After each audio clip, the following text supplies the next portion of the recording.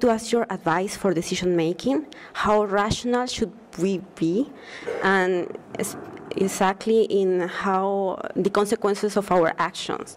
And for instance, when we need to make important decisions in our life, like between work-life balance, how much weight or how much importance should we give to our career or financial stability, incomes, and in comparison to a family, for instance? So if you could give us some advice, and also if you have written or if you could recommend us one of your books on this topic. If I have understood, then the question is asking about the role of rationality in decision making. Is that so? Right. And then there was an add-on, we'll take that later on. How important is it to be rational while making decisions?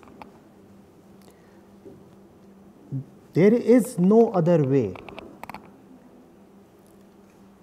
I'm assuming that when you say that we need to be rational, you are emphasizing the role of discretion over instinct, reason over emotion. Is that what we broadly mean by rationality? Right? Reason over emotion and discretion over instinct. There is no other way to decide. One has to be not quite rational but completely rational. Let the intellect go all the distance.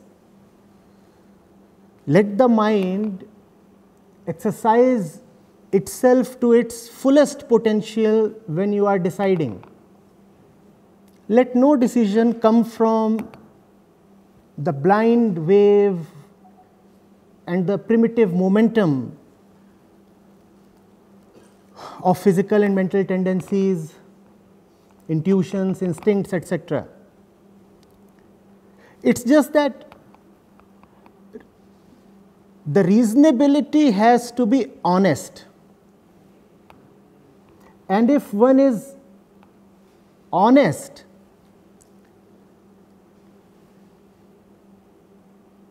honestly intellectual, then the intellect will come to see its own limits. Exercise your intellect, your reasoning capability, your analytical capability fully. And when you apply these fully, then the very application of the mind brings the mind to its own boundary. And that is what brings some humility into us. And that is what leaves the space open for a higher kind of decision making in which the mind has done everything that the mind can. Now the mind has nothing more to offer. And after that, if a decision comes from somewhere else, then there is nobody left to contest that decision.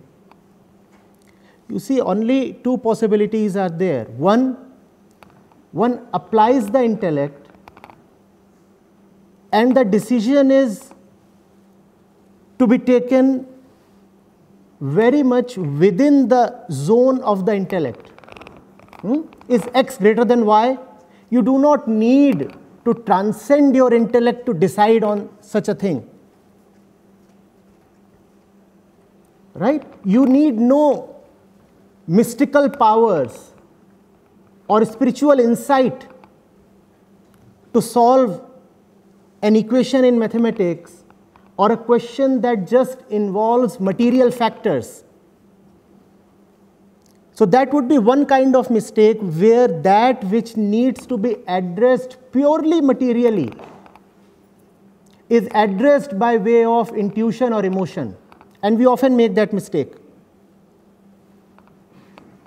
If one is designing a machine or a flyover or anything material, then why should there be a role for anything other than reason in the entire process. The whole thing has to be utterly and absolutely reasonable.